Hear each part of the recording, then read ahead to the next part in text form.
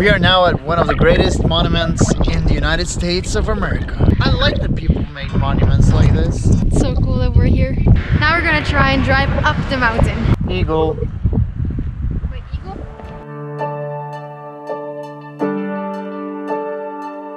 In the previous video we traveled through the beautiful Nebraska sandhills, and today we are going to the far west of Nebraska. That's where some of Nebraska's most famous landmarks are. First we go see the Chimney Rock.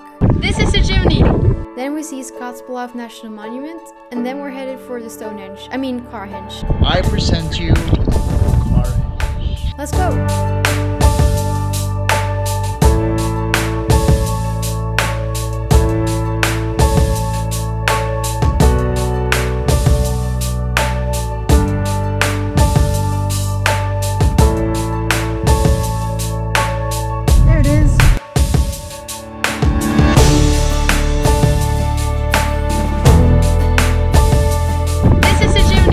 The Chimney Rock is a rock formation, and it's one of the most famous landmarks for people that migrated to the west on the Oregon trails in the 19th century.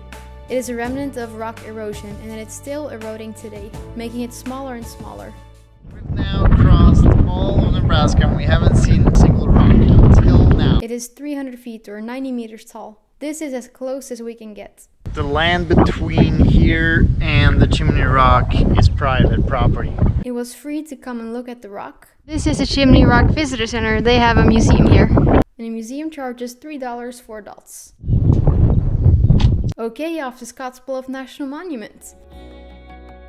This was also a landmark for the travelers on the Oregon trails. The Platte River Valley in Nebraska made it easy for people to travel through the state, but these rocks were a barrier they had to cross. The monument protects the rock formations and the short grass prairie.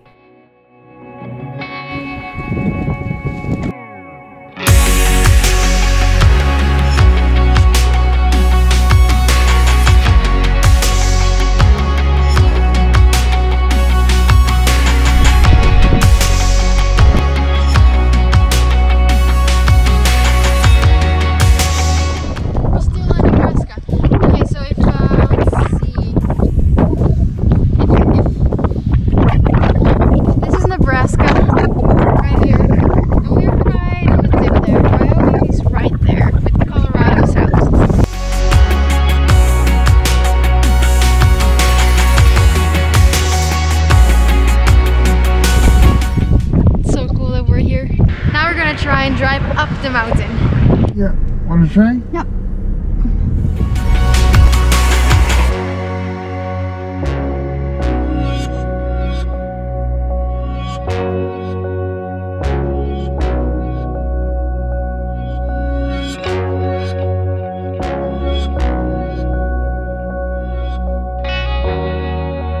Oh, that view. This is so cool. Look at this view. And we're still in Nebraska. Oh, I can see the Chimney Rock from here. There's Chimney Rock.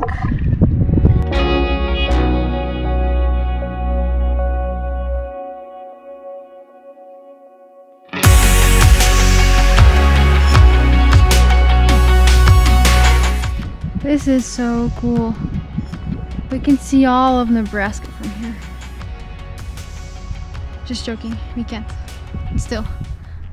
This marker here shows the highest elevation of Scottsbluff to be 6,449 feet, but natural and human erosion are working to reduce that figure. Wyoming should be right there. Oh, bird, eagle. Wait, eagle? Or something else. Is it an eagle? No. It's a bird at least. It's a big bird. Maybe it's a falcon? Falcon, hawk. Hawk. I don't know, it's just flying there. Cactus! I love those arid landscapes. Now we're finally heading over to Carhenge. Anyone that says Nebraska's flat has not been to Scottsbluff National Monument. Well, Nebraska is pretty flat. Other places though.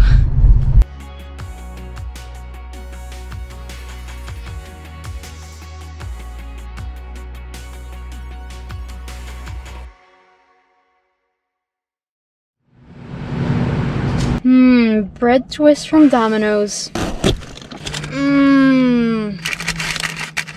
Don't forget the icing. Oh, very good. They're just much fresher than the Norwegian ones. Carhenge! The meaning of Carhenge. Carhenge, half a mile away. There it is.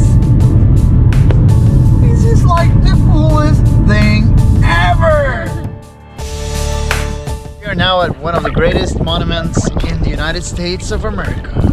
I present you Carhenge.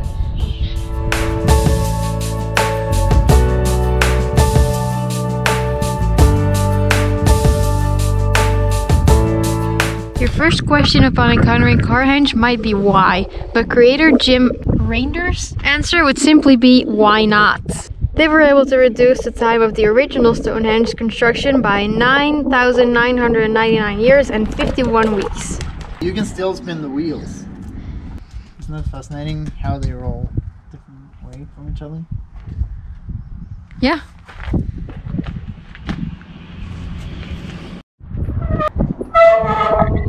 That's so cool.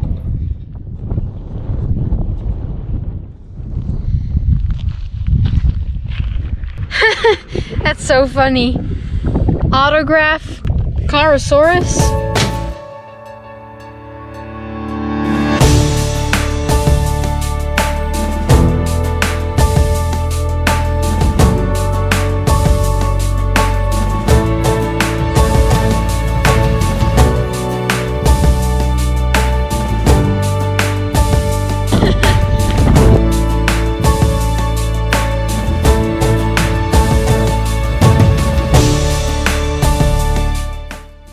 We came from a long way, but this guy came from Burundi. I like that people make monuments like this. It's funny. Bye, Henge. It was fun seeing you.